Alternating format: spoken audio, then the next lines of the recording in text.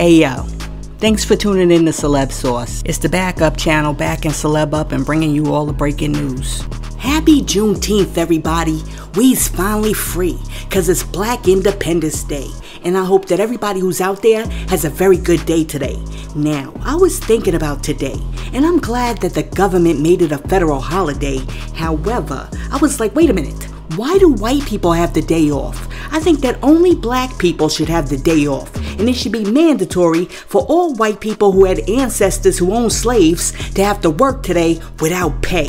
I mean, in order to get out of work, you need to show like a pass that shows that one of your ancestors was like an abolitionist, or that your family came over here after like slavery was over. Aside from that, all you white people need to be at work. You should not be out here throwing your own barbecues next to me like it's all good. I mean, fair is fair. Listen, let me know what you think about white people having a day off on Juneteenth.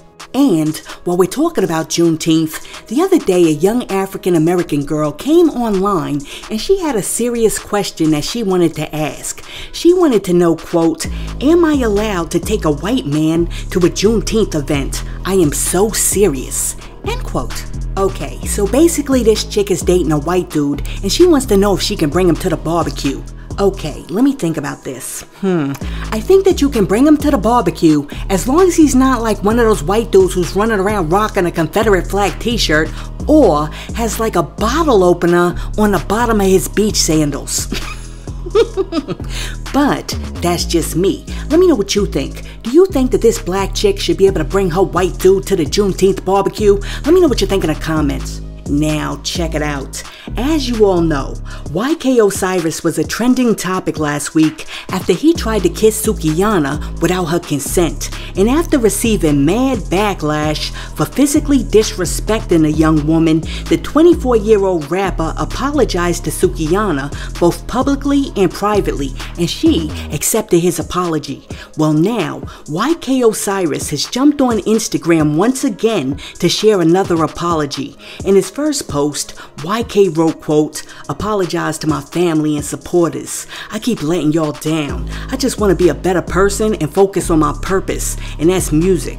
I love y'all so much, for real," end quote. And then after that, YK wrote, quote, "Don't worry, I got a gift for y'all since I've been BSing for these past years," end quote. And then after that, he said, quote, "I lost everything. My mind, my family, my love for music. I just need help, for real," end quote. Listen, this young guy right here sounds like he's all over the place right now, and he really does need help. And he also might need some very strong black men to step into his life to help give him some direction and guidance. But here's my question. Do you guys think that he is sincerely apologetic for what he did to Sukihana? Or do you think that he's sorry that because of what he did to Sukihana, he might be at risk of losing his career? Because those are two different things. Let me know what you think in the comments. And while you're down there leaving a comment, be sure to like and subscribe to the channel. Now, peep this. A lot of people have voiced their opinion that they think that Vlad is the feds. Because for some odd reason, every time like a rapper goes on Vlad and discloses some information, the FBI comes for him.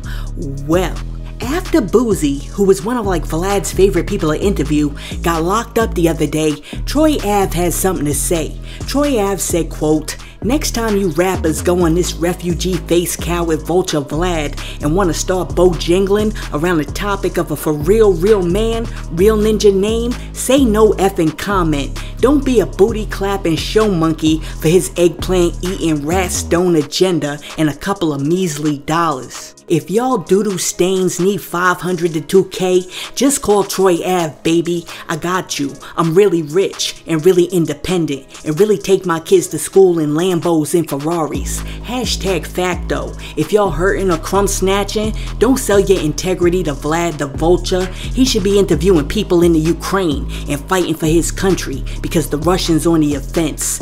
Anyways, we'll interview you on the At The Facto show. We dealing facts though. All that picking and choosing and selective politics-ish don't fly my way," end quote.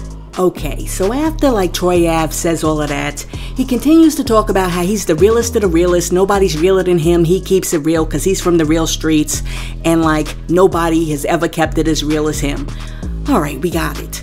Anyway, what I will say about this whole situation is that all of these dudes keep talking about like Vlad and Vlad is the feds, but yet you turn on Vlad and they're sitting right there. Why? Because they take the check. Now, I understand that it can be very hard to walk away from like 10, 20K that you basically have to do nothing for except sit in a chair and tell a few stories, but you gotta understand, those stories might get you locked up. Listen, let me know what you think about Troy Ave going in on Vlad and also saying that if all of these little crumb snatching rappers need a little dough, they can come to him instead of going on Vlad's show. Now, check it out. Cardi B was in Atlanta this weekend, and after she performed at 21 Savage's birthday bash, she decided to put on a twerking clinic in the backseat of a car.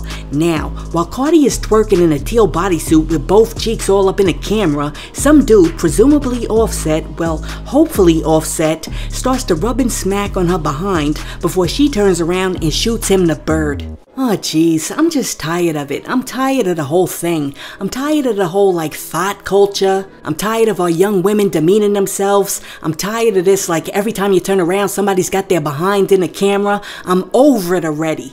Listen, let me know in the comments, are you over this already? Because I mean, we get it. You have a big behind and when you shake it, it jiggles. We got it. Can the culture please evolve past the twerk? Now peep this. Flavor Flav is celebrating the major milestones that he's reaching when it comes to his sobriety.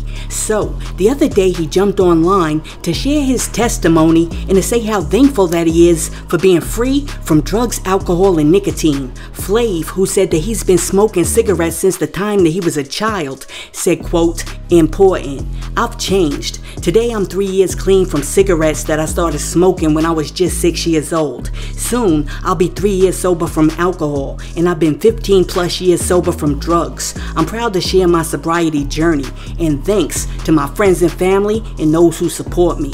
To everyone out there struggling with addiction, it's a real battle you fight every day, but I'm still here, and you know what? I did it, and if I can do it, anyone can do it. To every media outlet that tries to capitalize on my goodwill, trending topics, and bringing up my past or old interviews for sensational clickbait headlines, do better and bring up my future."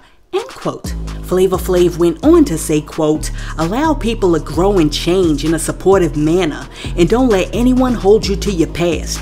I wear the clock. My clock goes clockwise, not counterclockwise. Look forward, not backwards." End quote. Listen, let me say this. For everything that Flavor Flav went through, I mean, when he was on the drugs, when he was drinking, when he was smoking, whatever, he was always a very nice guy.